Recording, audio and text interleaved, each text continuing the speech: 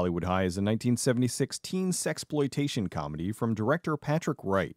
The movie opens at the real Hollywood High. A group of friends are done school, so they head out for a day at the beach. Yay! Life is fun! This is Monica, BB, Jan, and Candy. I'm not a big car guy. This thing is awesome. Oh no, here comes the creeper van. I'd say there's a 100% chance they have the "if this van's a rockin' bumper sticker. These high school students are in their 30s. What's this? High school kids doing the speed limit and having fun? Not on my watch. Hey girls, you're on the wrong side of the road. Psh, stupid police. Won't let us drive into oncoming traffic. The cop pulls over the same place he was just parked. Alright, what's all this then? The girls then shill for McDonald's. We'll have, 2 beef patty, special sauce, and a cheese, and a patty, but They then drive away. Wait, they can do that? Tee-hee, we're pretty. Go to hell, cop. The girls discuss important things that are going on in the world.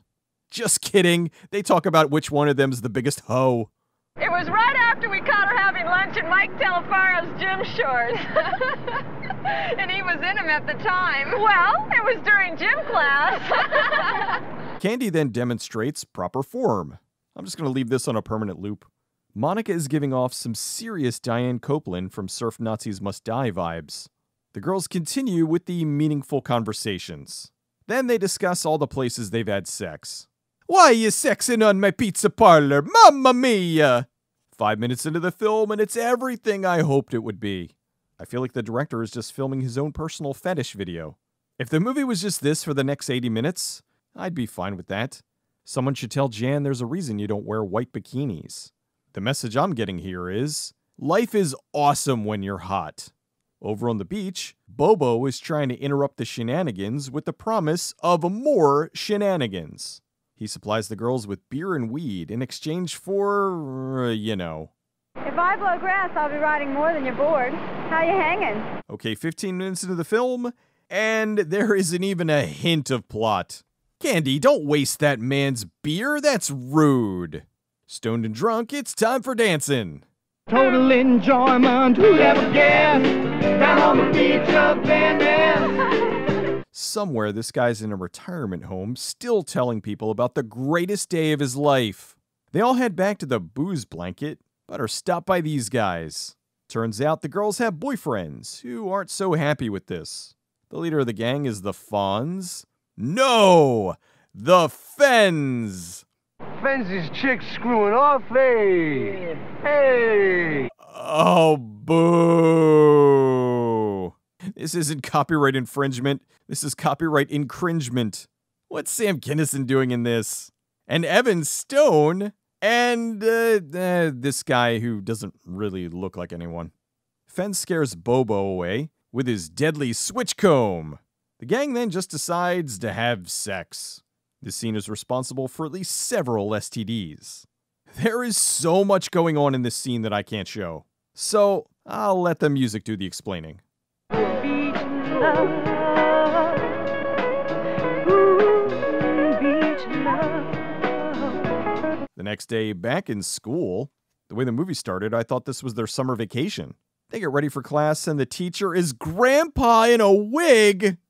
You have intruded upon the ceremony of blood. This movie rules! He's gonna teach them history. Or try to. Oh no, he's playing this caricature. Boys are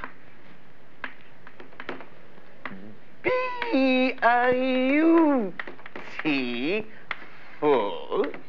The scene is mercifully cut short by a fire drill. The girls then head back out on the road. Wouldn't this imply that it's July? They need what? We need big dicks. Right. The girls pull into a gas station, and is that Mae West? No! It's June East! This movie has everything. I stand corrected. Now this movie has everything. Miss East can't pay for her car repairs, so the girls decide to step up and help out a legend. Wonder what he'd take for those keys? Me? I think I'll drop his face in my cleavage. Modern problems require modern solutions. To thank the girls for helping her out, she invites them over to her house. Come on, say the line. Why don't you come down and see me sometime? Back to school for a French test. The girls figure out the best way to distract the nerd so they can cheat. The teacher then beats up the nerd? Her name is what? Please, Miss Crotch, let me sit somewhere else where I'm safe. Kevin has to stay after class for... yeah, I know where this is going. That night, the girls head to the Pizza Plus.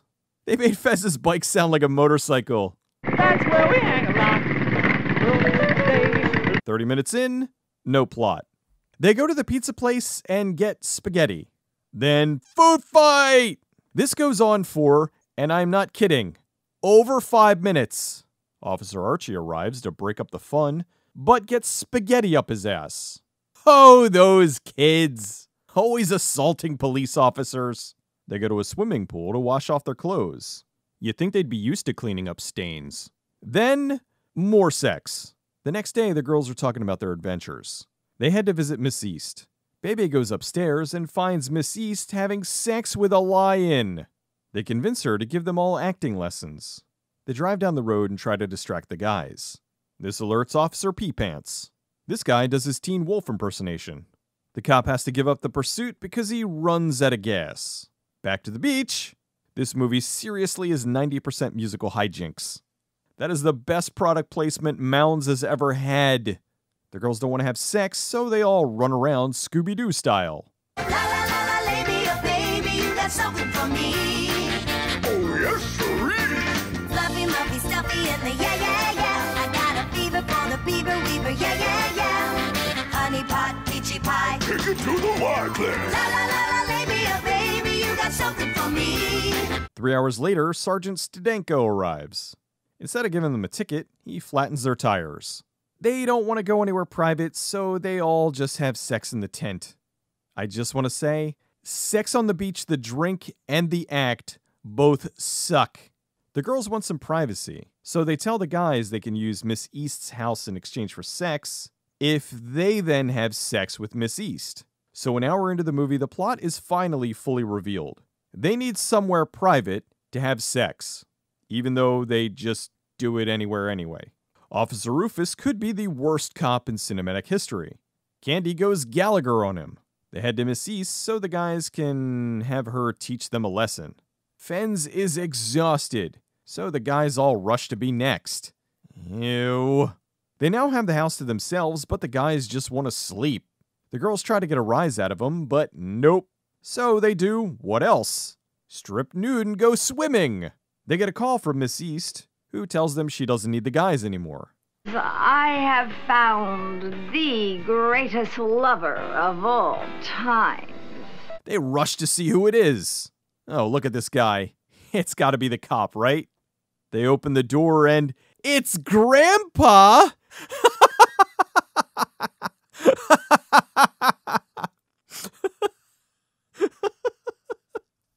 Hollywood High was filmed in the mid-70s in locations around Hollywood, California. They only had a few exteriors at the real Hollywood High. This was director Patrick Wright's only movie. He was an actor who had much better luck there, with almost 100 credits to his name. Movies like Bare Knuckles, and TV shows like Night Court.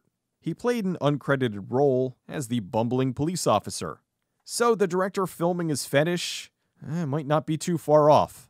The majority of the cast didn't do much, aside from High Pike, Suzanne Severid, and Joseph Butcher. Pike I've talked about before. He was in Blade Runner, Dolomite, and one of my favorite bad movies, Hack-O-Lantern. Joseph Butcher was Wild Boy in Bigfoot and Wild Boy, quite a departure from this movie. Suzanne Severid was in Van Nuys Boulevard, and the Dutch soap opera, I'm not even going to attempt to try to say this. Ray Sperling was the standout for me.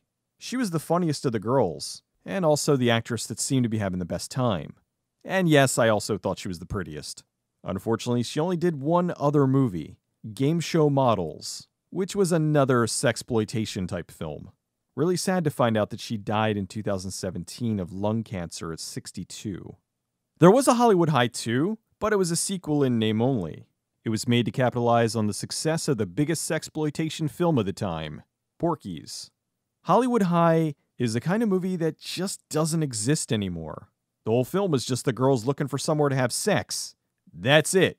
It's a threadbare plot, no character development, and when they aren't having sex, they're talking about having sex. Hollywood High is, and I'm saying a word I've been using a lot lately, fun.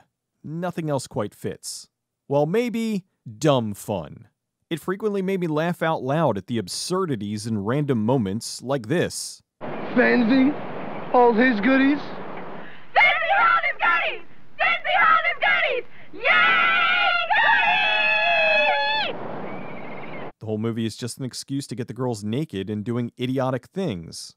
The only sexploitation that's worse in that regard is maybe the cheerleaders. It's so stupid, it's pure. There's a charm to just how ridiculous it is. Very little is known about the production, but it looks like everyone had a good time. Well, except for maybe the guy who had to clean up after this. If this looks good to you, I suggest you track it down and watch it immediately. You're welcome.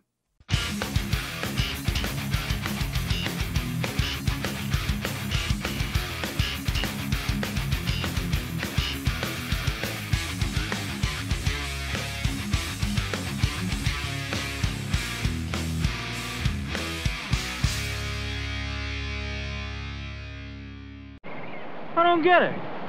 Oh, for Christ's sake, Mike, do you want to ball the rest of your life in a rump? You got somewhere better.